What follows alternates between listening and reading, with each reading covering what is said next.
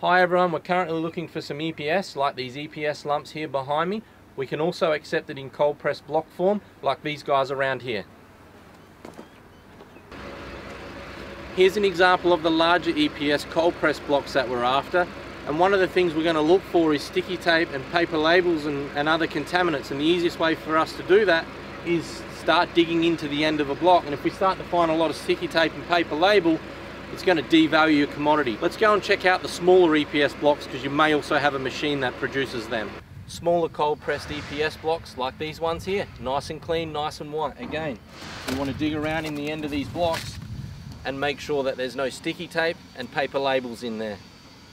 If you have this material, we want to know about it.